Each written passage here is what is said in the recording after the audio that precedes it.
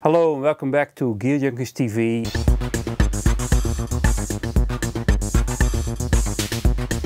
Today we're going to take a look at the Moog Subharmonicon.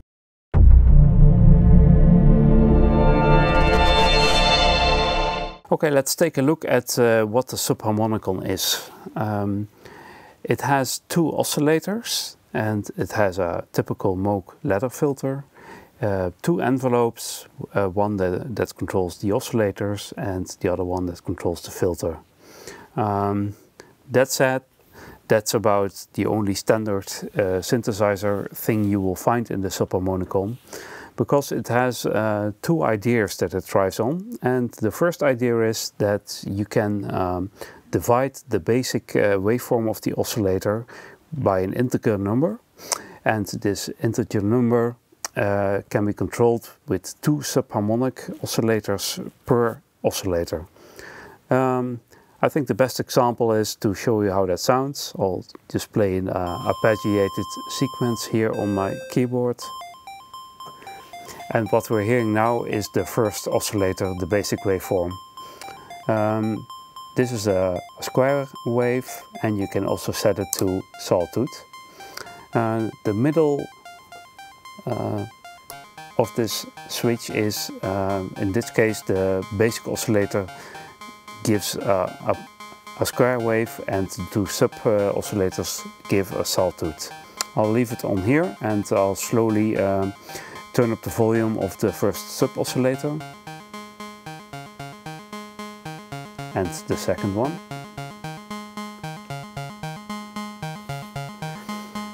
And I'll just play around with the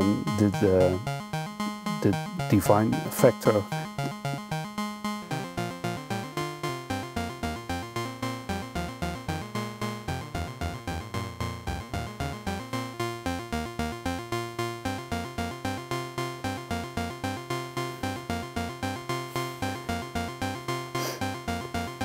We can do the same with oscillator 2. So I'll just turn this up slowly.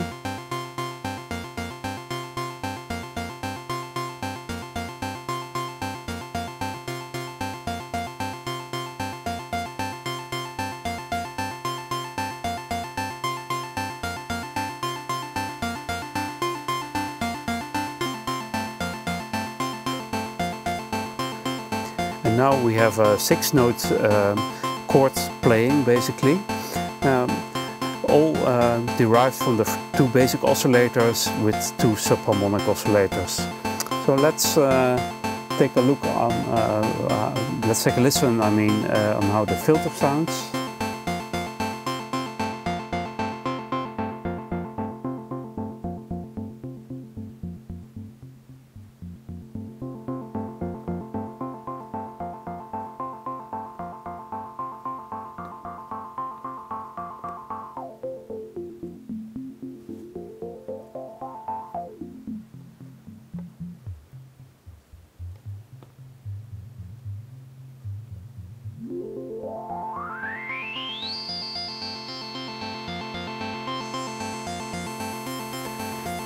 Very nice Moog ladder filter.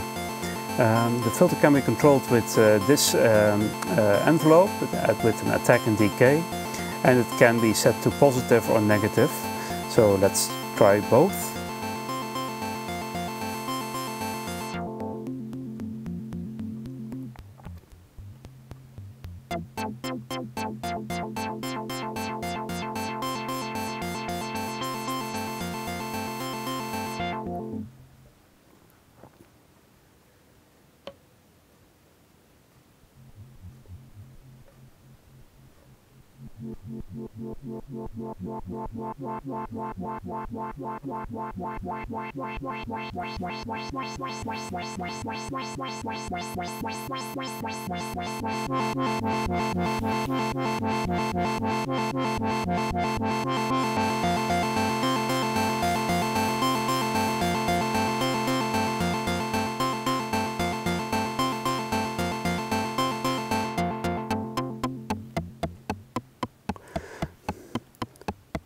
So if we take a look on the right side here, this is where all the patch points are.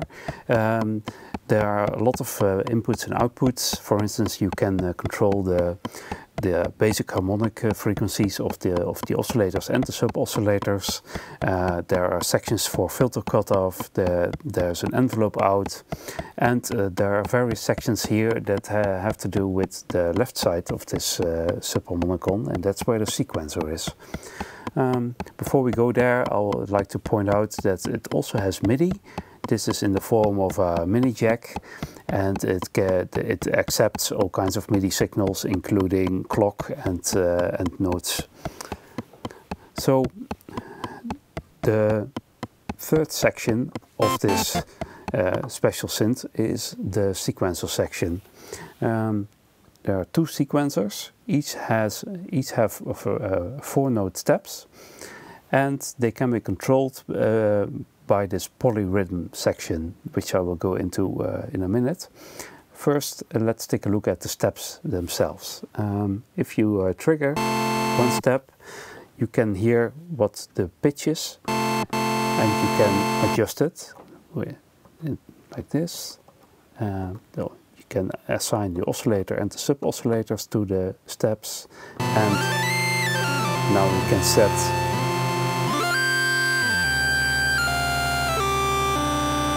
a note. Okay, if we press the next button, we can hear the next step, and by triggering it, we can again set the pitch.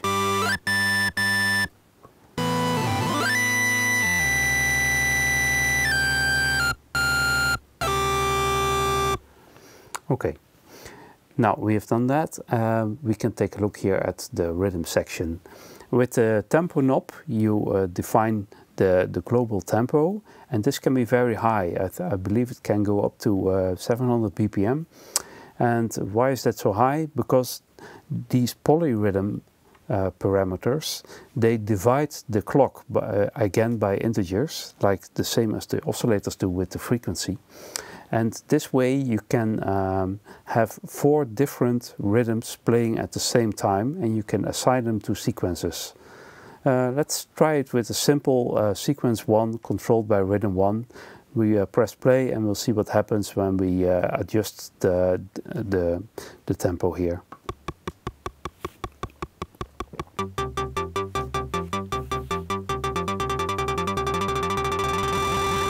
Now we approach the original tempo that was set here, and now we divide it by an integer number. We can do the same with rhythm 2 here, and for instance assign it to sequencer 2. And now you can hear that they run independent of each other with different rhythms, but they are both controlled by the master tempo, and with an integer divine factor you end up at some point where the sequences align.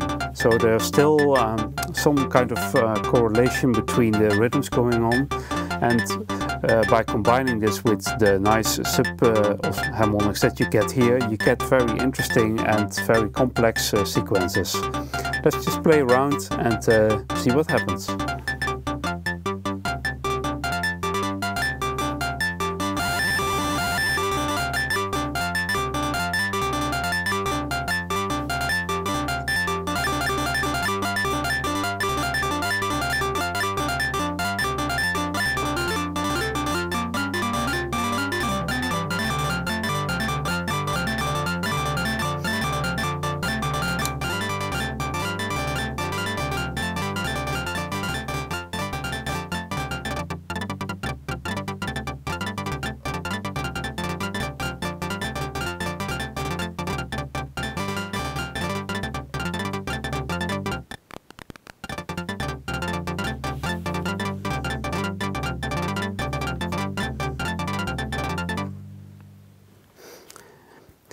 As you can see, the Subharmonicon doesn't have any presets that you can choose, but Moog have found a really interesting way to deal with that.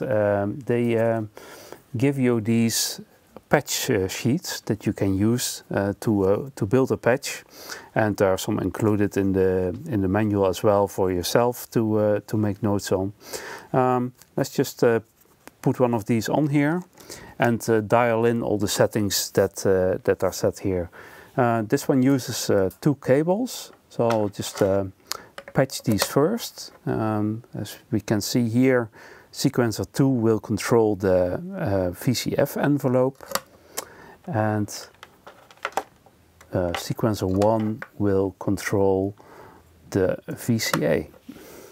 I'll just press play and then dial in the sequence and then dial in the oscillators, and we can hear how the sound shapes out as we play along.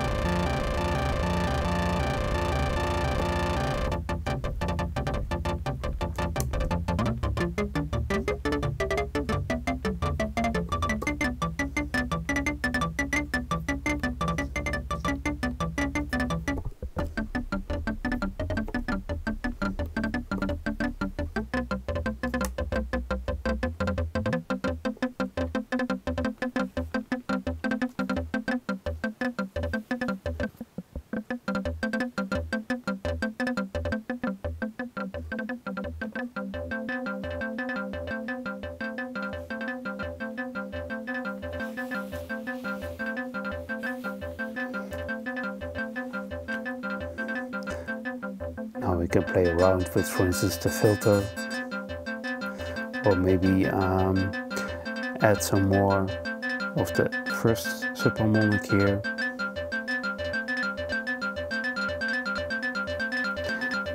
And we've created a nice sequencing sound. Let's try another one.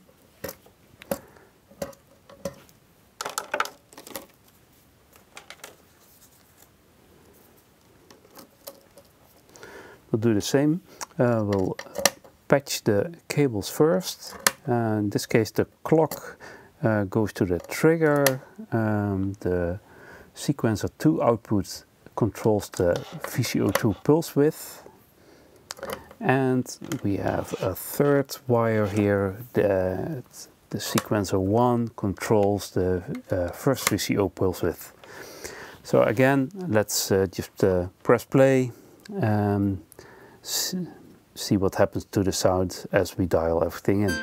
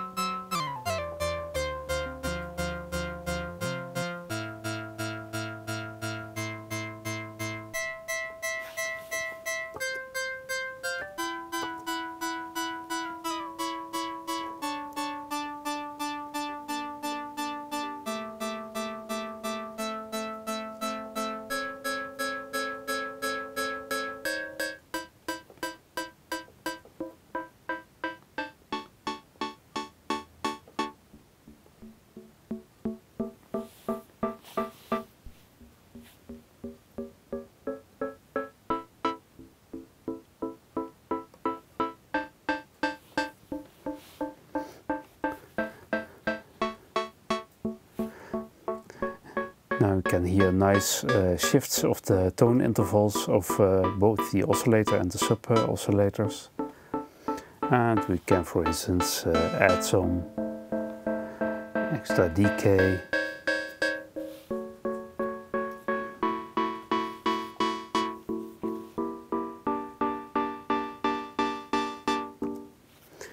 Let's try another one.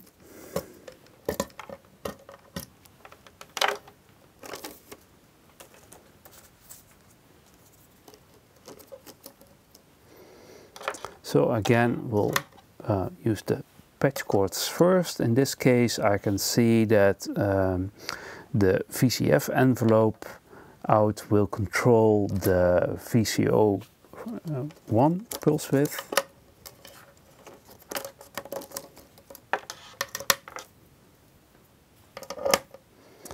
And sequencer 2 will control the cutoff frequency.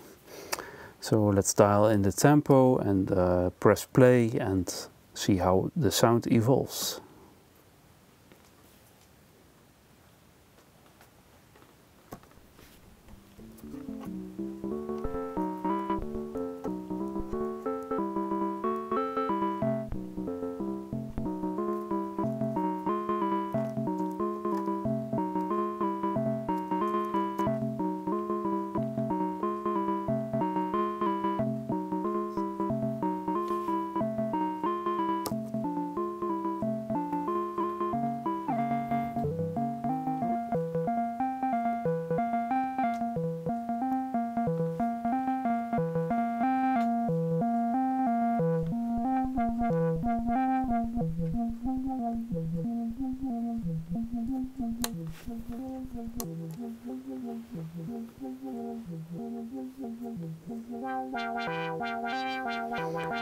Now we can play along with some of the subharmonics as well as the basic frequencies to get some interesting harmonic connections.